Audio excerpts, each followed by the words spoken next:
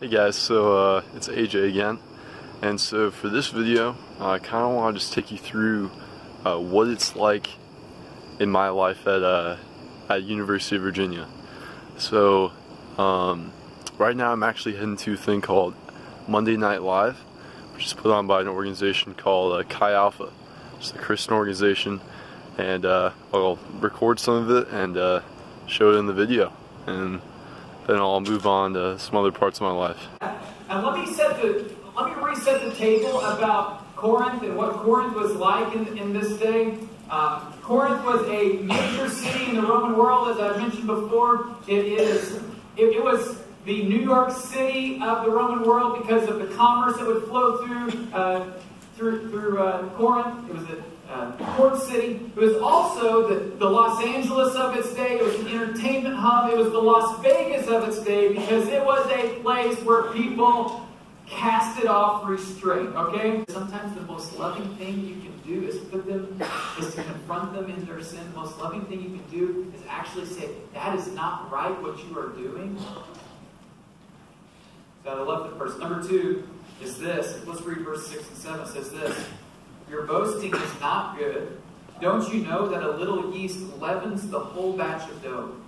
Get rid of the old yeast so that you may be a new, unleavened batch, as you really are.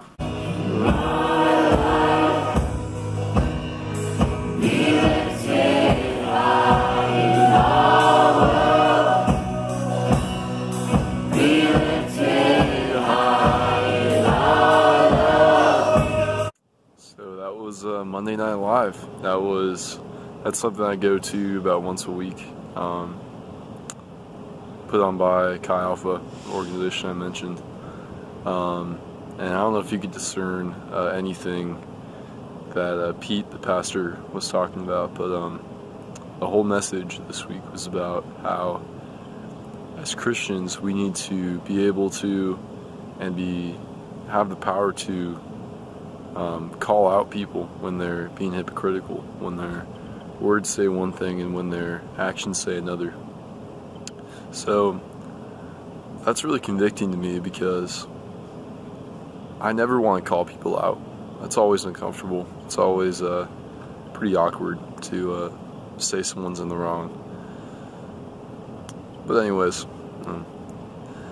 just wanted to show you guys that little tidbit of my week. And next, I want to take you guys to the next part of my lovely week, which is marching band practice. It's on Tuesdays and Thursdays, and today happens to be Tuesday, so let's go. Hey everyone, so we're heading to band practice right now. I'm walking there with my two buds, Nathan and Caleb. We're going to try to get some footage of us playing, and we'll see what happens.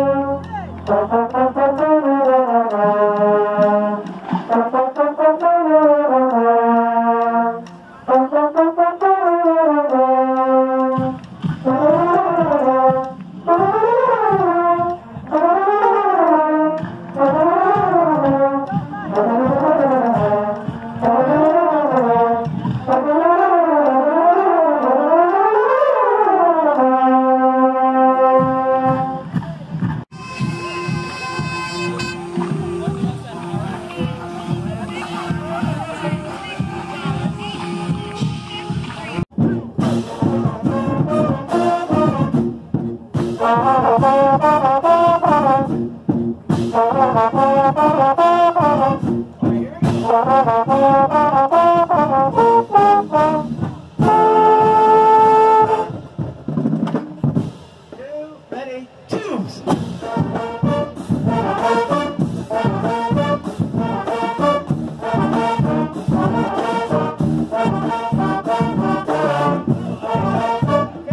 So I hope that footage was really nice. So now I'm heading back from band practice in the car.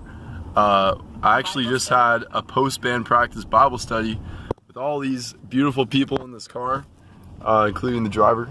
And Sharon already got out. And Sharon, who left. So now I'm gonna move on to the next day of my life, which is Wednesday. Currently, I'm sitting outside my dorm because someone set off the fire alarm. And I'm here with my two buds, Will and Matthew. And we're just waiting on the fire trucks and everyone to come and tell us we can go back inside. Just a little piece of my existence. This happens all the time. It happens all the time. People in this dorm are idiots. They're idiots. But just a little piece of my day today. Hey guys, so it's Friday morning and I'm having breakfast with my bud Gavin. And so I'm gonna let Gavin introduce himself actually. So here you go. Hey everyone, I'm Gavin. I'm a third year engineering student here at UVA with AJ. And now we're getting breakfast. What a great guy. Alright, so now it's Friday night and we're out here with Chi Alpha and we're making some pancakes. AJ, All the drunk people that are going to be walking by from 10 to 12. And hopefully we can also tell them about Jesus. We'll see how this goes. they've been waiting for a little bit longer, so let me just get them theirs and we'll be ready to go, okay? I got you. 1 second, I'll get you yours. We're just talking about philosophy and shit. Oh my god, I didn't try you. Yo, you guys want some free pancakes? Free pancakes? No? Okay. Alright. Have a great night, guys. Either of you guys want some free pancakes? No? Okay. Have a great night. Free pancakes? Oh, okay. Want some free pancakes?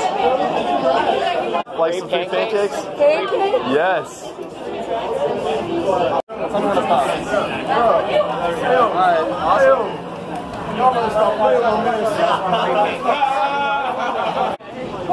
Get that.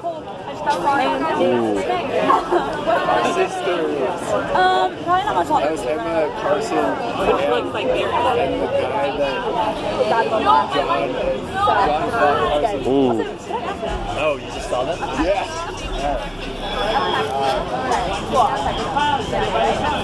Oh. Give me a reaction. So that pancake ministry was just an absolute blast, man. We got to talk to so many people who were having bad nights or maybe good nights, and we just got to give them a pancake and brighten their night. And hopefully they'll remember something that we said, maybe some part of the gospel that we shared, and maybe they'll stick with them, and they'll eventually, their hearts will change for Jesus. But in the meantime, for this last segment of the video, I want to do this every week. I want to pick a passage and read through it from the Bible, and then discuss it, maybe draw a few lessons from it. And I'm going to pick it this time, obviously, but for coming weeks, you can comment, and I will take suggestions for passages to discuss. So let's get started. This is Isaiah 58:6. Is not this the fast that I choose? To loose the bonds of wickedness, to undo the straps of the yoke, to let the oppressed go free, and to break every yoke? Is it not to share your bread with the hungry, and bring the homeless poor into your house, when you see the naked to cover him, and to not hide yourself from your own flesh? Then shall your light break forth like the dawn, and your healing shall spring up speedily. Your righteousness shall go before you, and the glory of the Lord shall be your rear guard. Then you shall call, and the Lord will answer. You shall cry, and he will say, Here I am. So I love that passage, because in the previous part of Isaiah 58, it's God saying why the Israelites fasting, why their fasting is not leading to God listening to their prayers.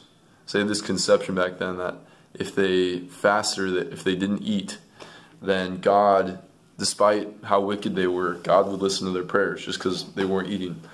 And God is saying, no, that's not the point. The point's not for you to do some religious work, some just act out of the flesh to make me listen to you.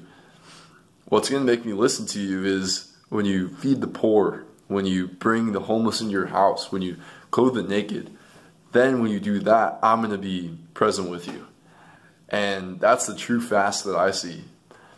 And that's so amazing because it just reminds you that we have this God that's not concerned about religious acts and religious works-based systems to get better. I mean, it's about this loving God who cares for the poor, who cares for the sick and the needy, and wants us to do the same. And then when we do that, then He's most present with us.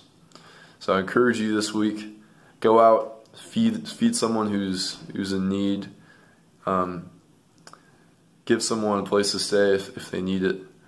So then God's going to be most present with you in your life, and you're going to feel God's presence the most.